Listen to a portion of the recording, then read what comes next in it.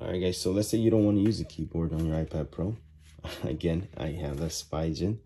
I like Spigen. iPad Pro keyboard.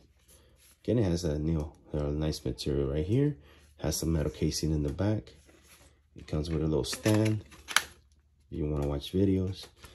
I'm not a fan of watching videos only your time with. Well, I do like watching videos, but I really don't like watching movies on my iPad just because, you know, I like bigger screens.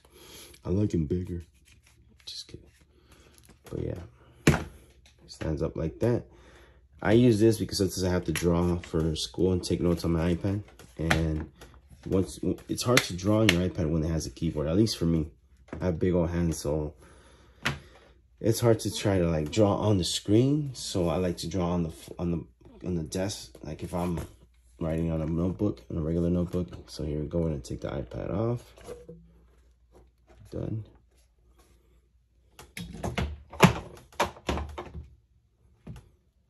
iPad's off, pencil off. Okay. And it's easy as 1, 2, and 3. And that's it. It's pretty sturdy. And then right here, you can put your pencil. My pencil doesn't fit because it has it's too big for it. It has a rubber case on it. But once you take off the rubber case, let's see how long it takes.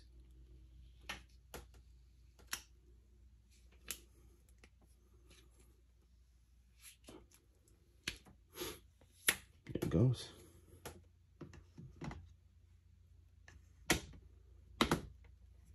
And there it is. So like I said, I like to take my notes like that. Like it's an actual book or notebook. You're able to stand it up. Sometimes I do have to watch my lecture on here or re-watch my lecture as I do something on the computer. So I'll have my computer on, my iPad playing something.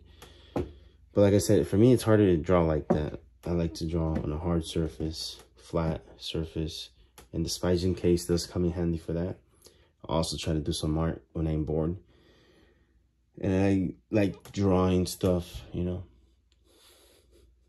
dumb stuff. But yeah, guys, this is a Spigen iPad Pro case. I'll put the link in the description. But yeah, I'm satisfied with both of them. The iPad case and the keyboard for Apple. I like them both. All right, guys.